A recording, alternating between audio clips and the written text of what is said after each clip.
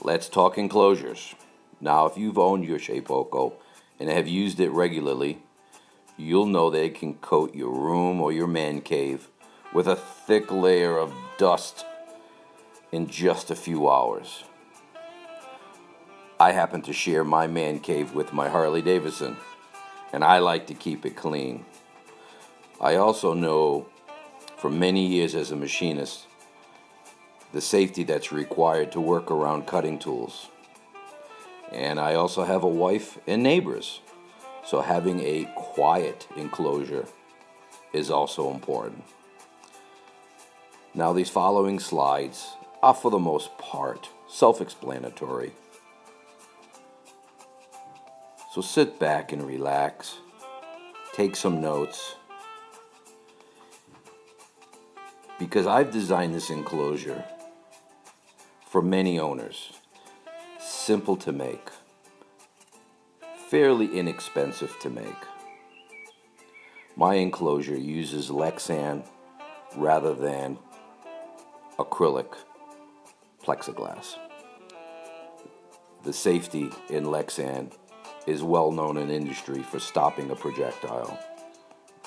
And if you use your machine to cut metal, at some point in time, you will break a cutter.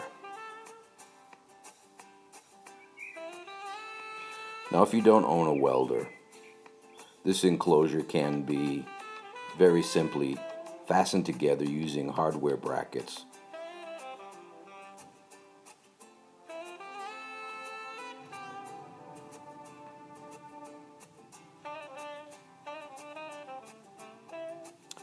To act as a sound break, because Lexan works more of a speaker, you need to add a sound break. So this Home Depot weather stripping that's lightly installed using these 832 screws acts as that sound break. The doors are lined with 1/8-inch felt, including an overlap. How does it work? Well, it works fantastic. I've done some tests and they'll be coming up shortly.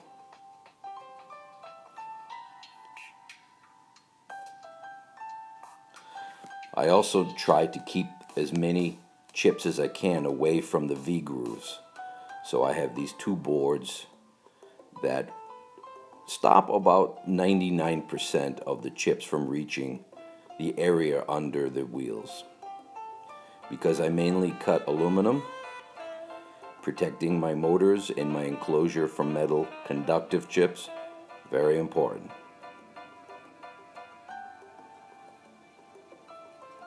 So how does it work? I should say, how does it perform for soundproof? Let's see. First, with the doors open.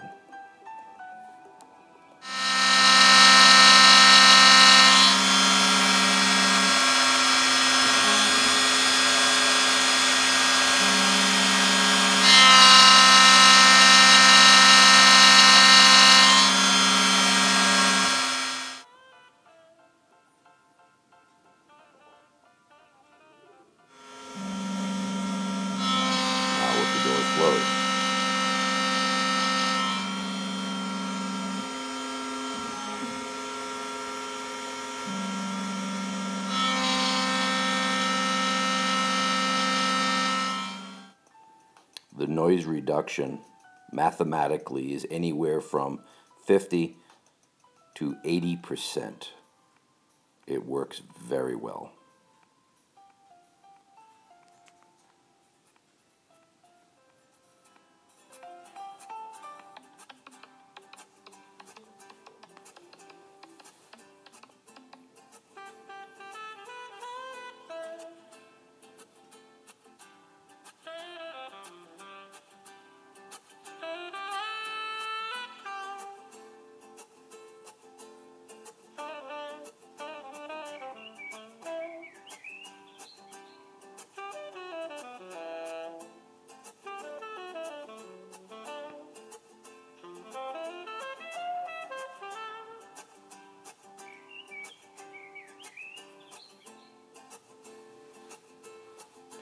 If you have any questions, feel free to put them below. I'll get back to you